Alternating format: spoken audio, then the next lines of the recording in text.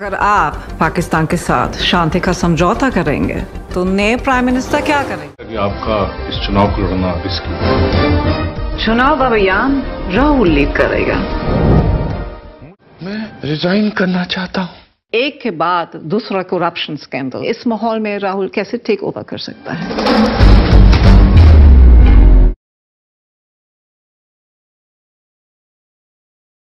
प्रत्यक्ष नहीं होता है, पर निरंतर यहाँ युद्ध चल रहा है, महासंग्राम, और उसमें विजय होने के लिए कोई नियम नहीं है, केवल विजय महत्वपूर्ण है, और उसके लिए यदि किसी को पशु बनना पड़े तो बन जाएगा। हिंदुस्तान के पास तुम्हारे अतिरिक्त कोई विकल्प नहीं है अपने सिंहासन के लिए।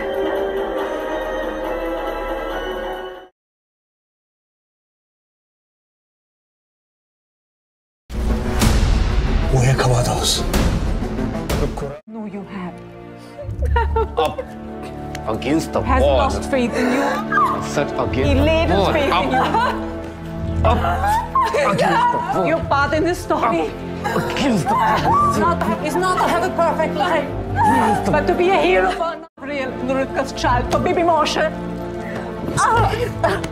Not enter the land that I'm giving to the people of Israel.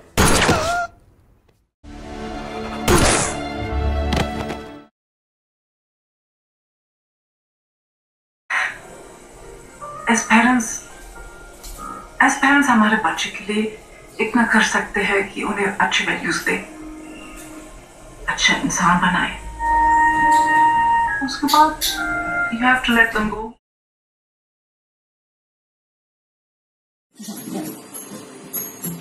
Jai Hanuman Gyan Gun Sagar, Jai Kapi Scream Lok Ujagar. इसके बाद नहीं आता हनुमान जी से मत जाओ।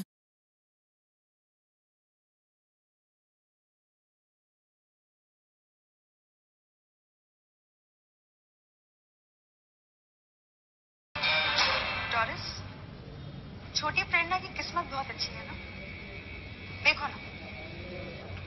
Somebody's right. आज तो ज्वाला उठली हुई है, बेटी की बेटी को इतना क्रेडिट दिया। This is wrong.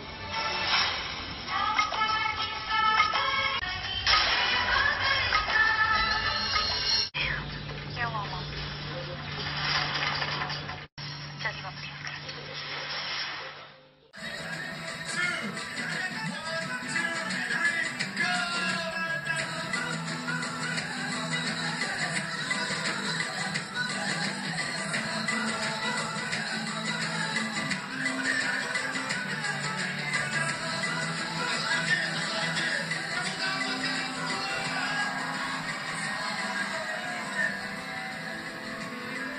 What's that? Is that another one? It's a step. It's a step. Yeah. You changed the light bulbs. Okay, jadi ibaratnya kita ngeganti lampu nih ya. Oh tidak, itu gerakan ganti lampu ya. Kalau di Indonesia cuci jemur bukan ya? I like it. I like it. This is fun. I love it.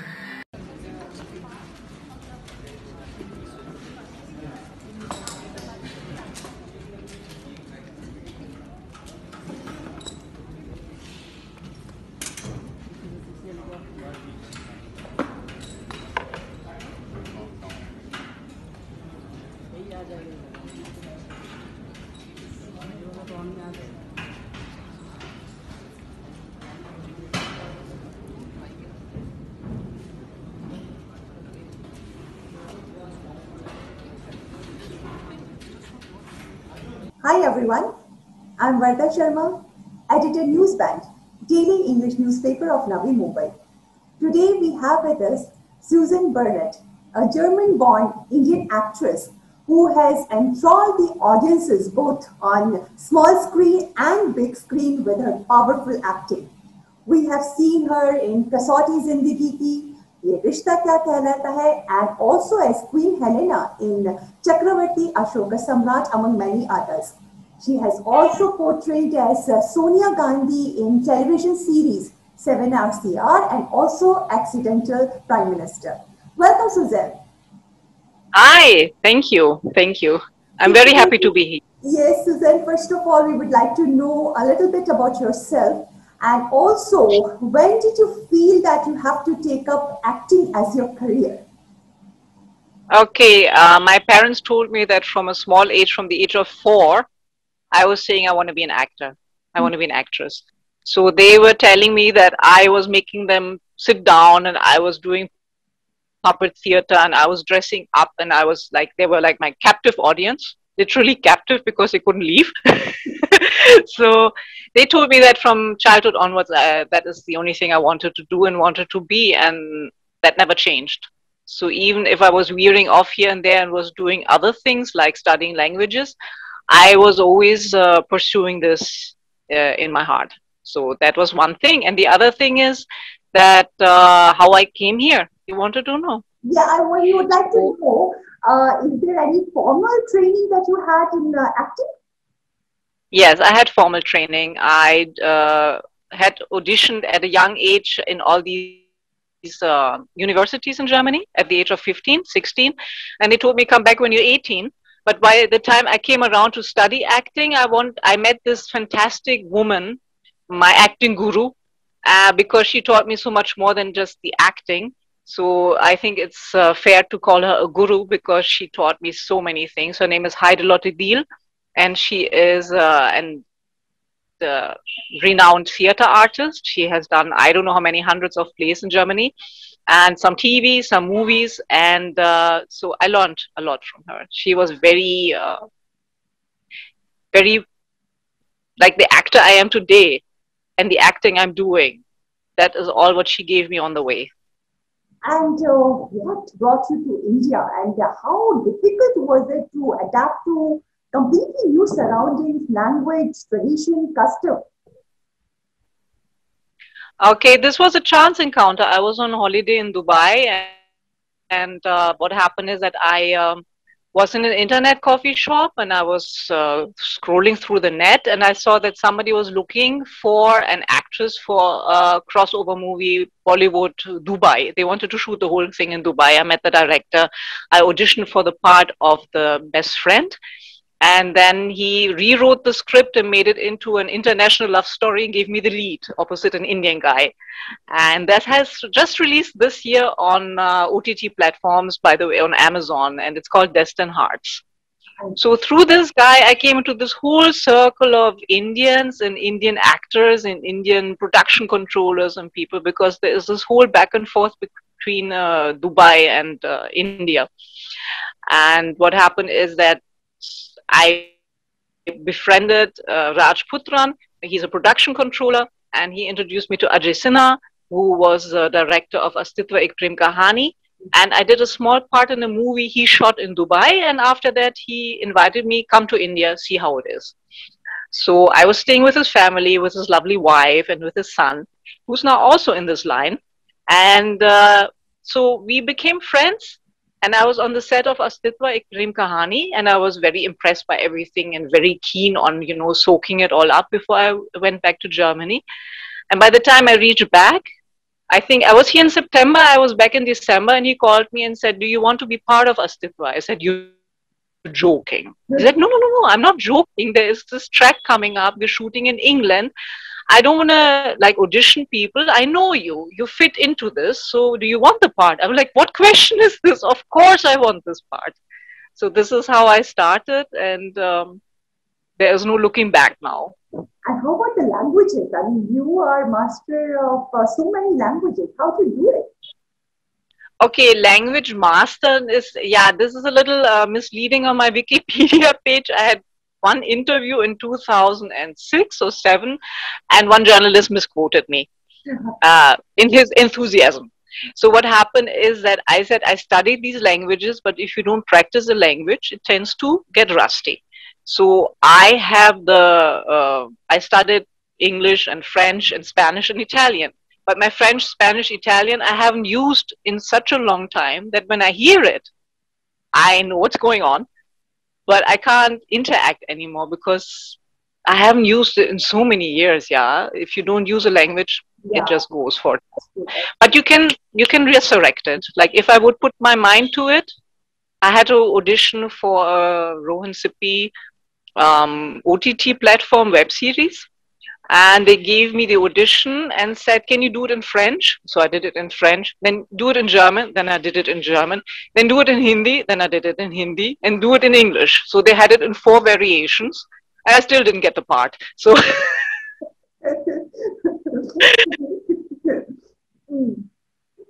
This happens. But languages is a good thing. I would say anybody who wants to aspire to come to India and act in Indian television or something, then you should know the basics of Hindi. It will make your life easier. Yes, and you have acted in both small screen and big screen. So which medium do you enjoy the most? Oh, they're both addictive.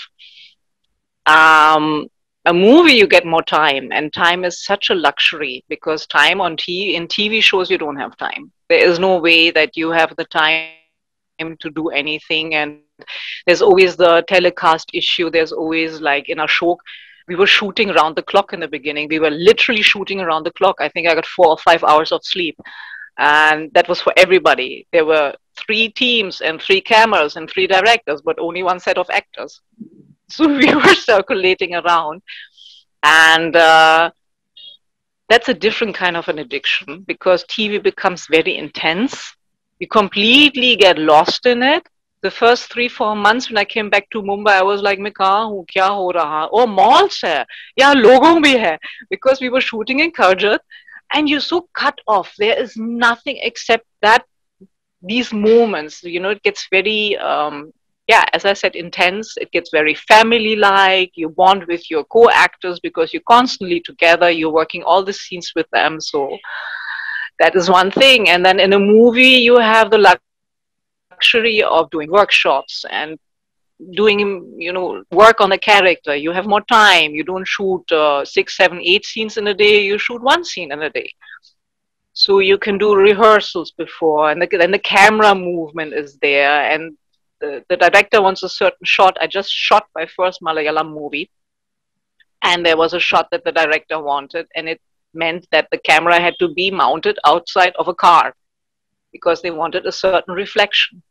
I think he fiddled around with the camera for 1.5 hours, putting it in just the right spot, and he kept on saying sorry to me, and I actually love that whole process. I'm also into the whole technical part of it. I love the whole technical thing as well. I love to sit behind the camera and look at the monitor and see how people are setting up their shots. And so both of it is very, very enjoyable for totally different reasons.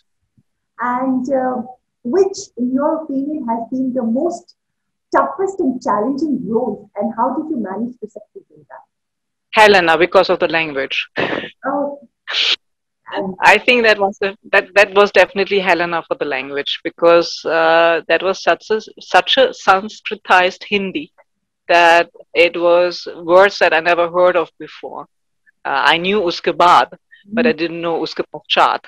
I didn't know shayantra. I didn't know, all these, ye shabd kaise istemal kar rahe hain. These were the words that I have to thank my husband for being behind Helena for the 2 years we did it, because he basically stopped all his work and concentrated on just helping. So he stopped all his work and he was constantly behind me and writing. First of all, the script comes garam, means it is just coming in the morning while you're getting ready. So that's when the script comes on the set. Any show. I have never seen it any other way. And then he was sitting and writing it down in a way that I would know if it is a ta, or if it is a ta, or if it is a the, or whatever, If it is a ta, he was underlining the word, like the in the writing, because I was, and I'm still reading more in Roman than I do in Devanagari. And so he was doing all this, and then he was explaining me the words that were new, and then he was recording the whole thing on WhatsApp and sending it to me so I could listen to it while going on the set, trying to read it and memorize it. So he was the driving force behind it, and he didn't get paid just by just with chummies. So yeah. It's always very difficult to portray a political figure. How difficult and challenging was it to portray Sonia Gandhi? And how did you prepare yourself for the role? I think it is more like that any living person that you're portraying, you want to be as natural and as normal as possible. You don't want it to become a caricature. So I was trying very hard to make it into a very natural portrait. And I had a file from my director and from the team where they were giving guidelines and saying, you know, this is the look that we're going for, and this is the videos we would like you to watch. So I was going through these videos and I was looking at the videos that they gave me, and I have this internal process where I'm just watching it again and again and again, and then it starts playing in my mind. And then I take the script and then I try to just feel it from the inside, you know, not trying to put a mannerism on top of it, but just soaking the persona up, seeing the little small details and just thinking about them. And then they were coming in the scenes, like the way she's looking, using her eyes, and sometimes when she gets irritated, her mouth twitches, and she has this habit of looking at the watch like this. So these kinds of little things you observe, you absorb, and then when you're playing, they hopefully come out. So that is what I was trying to do. Did you get the opportunity to meet her? No. No. You would love to meet her. Yeah, I think a lot of people were very shocked in Delhi because we were shooting in the Imperial Hotel and I had actual bodyguards to take care of me. And then it was looking very official when I was moving up and down the corridors, going from my hotel room to the set and shooting there. So it was quite an experience to walk in those shoes, yeah, because people were literally gasping or taking a step back. Thinking that So thinking it's the could have been the real one, because the get up was just they did such a good job. Any memorable incident of the movie that you would like to share?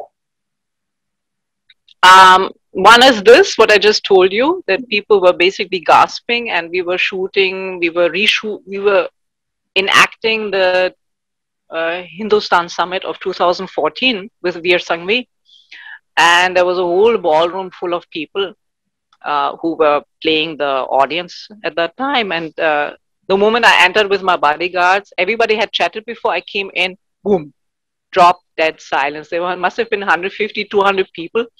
And I remember how it felt walking from the door and passing all these people and feeling the eyes on you, you know, like, oh, wow, that is quite something. So that was one. And the other one was in England, because this is the way I look. So I was happily bopping into the makeup room. We were shooting in this castle, what was really beautiful. And I used to come like this in the morning, have my breakfast, disappear, get ready, come on the set, shoot, then go back, change, and come out. And one guy asked me from the foreign crew, because shooting in the UK, so he was like me, British guy, and he was saying, what do you do? I see you coming every morning and disappearing in the evening, but I never see you during the day. I said, I'm acting in this movie. And he's like, really? And other people who knew who I am or what I'm doing, they looked at him like he's nuts. And I had fun because I was like, yeah, I'm acting in this movie. And he's like, okay, but what character are you doing? Yeah, I'm the one in front of the camera. I'm playing Sonia Gandhi. And he's like, he literally had to like, what? So there's a lot you can do with makeup and wigs and acting, yeah, basically. I think people must have had the same reaction seeing Meryl Streep as Margaret Thatcher, you know, because that was also such a jaw-dropping transformation. Yeah. And you are a trained ballet dancer and also an accomplished Lavani dancer. In fact, we have seen your Lavani dance numbers in some of the Marathi movies. Can you please share experience on that? That was a Launi that was tailor-made for me, because what happened is in 2000, wait a second, 7, Nagesh Bhosle from us, who I knew from Astitva, he called me and he said, "Say yes." I'm like, "Nagesh, why?" He's just say yes. I was like, "Okay, I say yes. Okay, you're in my movie." I'm like, "What?" "And you're performing Launi." And I looked at Akhil. I was like, "Akhil, what is Launi?" And he's like, "I don't know, I'm from UP." So we had no clue. And I had no clue what I got into.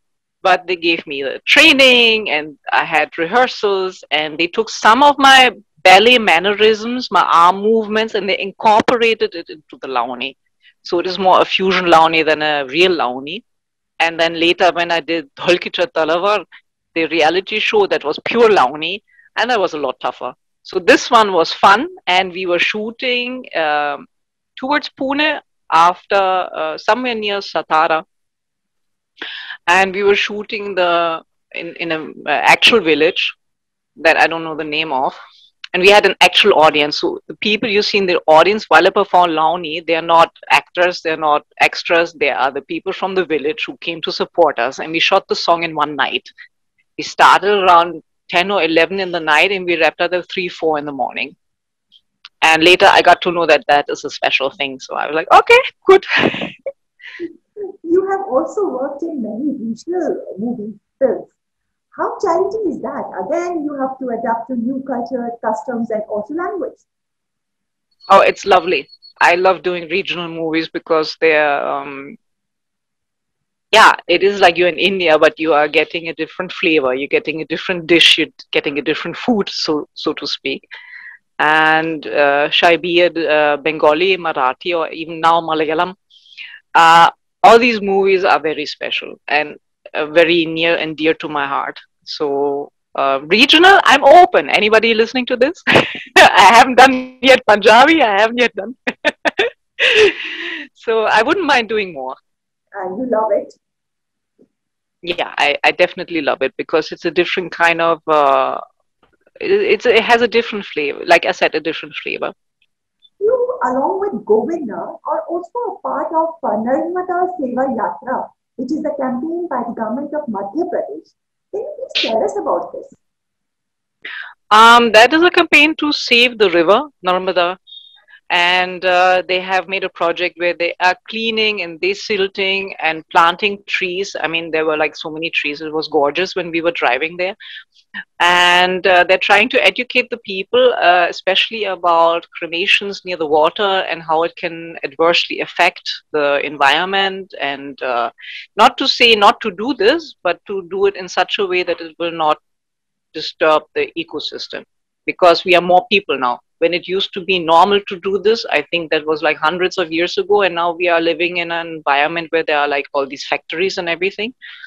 So at that time, this is what I was told, that they are trying to minimize it, or that people don't do this practice that much anymore. And I think it's what is your role in this campaign? I was just there one time with Govinda to I think allure people to come and listen to the speeches and listen to the gyan and learn about this. They always try to get known faces in any kind of campaign that have to do with the environment or social causes. They always try to get some celebrity to come and to make it a little bit more glossy. So my role was to smile and to smile more and wave at people and just be happy to be there. So, if given a chance, who would you like to do movie in Bollywood? As a director or as an actor? I mean, casting opposite your role. Which Bollywood actor? Oh, I've always been saying I always wanted to be opposite Rajnikant. Okay. I have a crush on that guy. So yeah, I think that would be quite fun. Any buddy who comes and you work with, everybody is always so great to work with. I worked with Amir Khan, and I worked with There's such big actors. Paresh Rawal is a darling to work with, and Renuka Shahane is fantastic to work with, and now Anupam Kher. I mean, you name it. These people are sorted and they know what they're doing, and it's fun to work with them. What are your current assignments? What are you working on? Because of lockdown, everything is locked down. So I was able, between one lockdown and this lockdown, I was able to squeeze in this one Malayalam movie and one short film and one talk show in Ahmedabad. उसके अलावा कुछ नहीं हो रहा है, पता नहीं है क्या होने वाला है. Because I was supposed to shoot इस महीने में एक web series आने वाले थे. I was supposed to book my date, but now I don't know. They're not in touch and I don't understand what's going on. I also gave an audition for a big Bollywood movie. And they were supposed to start shooting on 15th in Hyderabad. Lekin wahan to bhi lockdown hai. So I don't know what's happening with projects. I think everybody is hawa mein because nobody can plan anymore. Yeah, there must be some delay, but it will hopefully it will take off very soon. Yeah, one is always hopeful and you never know where things are coming from. When they came for this Malayalam movie, I was like, where is this suddenly coming from, you know? That was my first trip to Kochi, to Kerala. If you can believe it, I've been here for 15 years and that was my first trip south, except Hyderabad. And I don't even know if that's officially counting as south.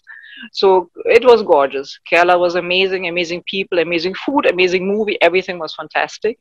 So every time I think I've done such great work here, I get another pearl, you know, somebody comes and gives me another pearl, something great to perform. And that I also have such a transformation, you will not recognize me. That's we are looking forward to. And thank you so much, Suzanne, for giving us your time. And we wish you all the best for your future endeavor. Thank you.